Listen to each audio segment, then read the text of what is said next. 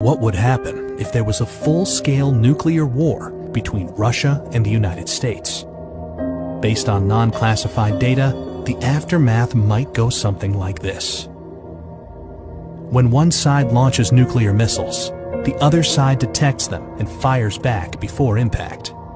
U.S. submarine-launched ballistic missiles from west of Norway start striking Russia after about 10 minutes. And Russian ones from north of Canada start hitting the U.S. a few minutes later.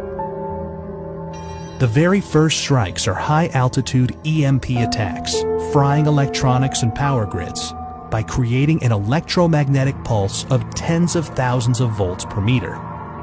The next strikes target command and control, as well as nuclear launch facilities. Land-based intercontinental ballistic missiles take about half an hour to arrive. Major cities are targeted, both because they contain military facilities and to stymie the enemy's post-war recovery. Some cruise missiles take hours to reach their target.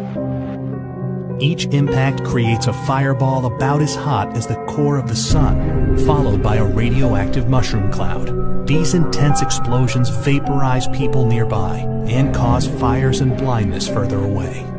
The fireball expansion then causes a blast wave that damages buildings, crushing nearby ones. The United Kingdom and France have nuclear capabilities and are obliged by NATO's Article 5 to defend the US.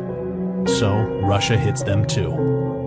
Firestorms engulf many cities, where storm-level winds fan the flames, igniting anything that can burn, melting glass and some metals, and turning asphalt into flammable hot liquid.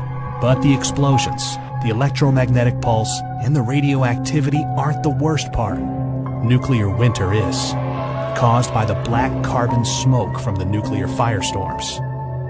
The Hiroshima atomic bomb caused such a firestorm, but today's hydrogen bombs are much more powerful.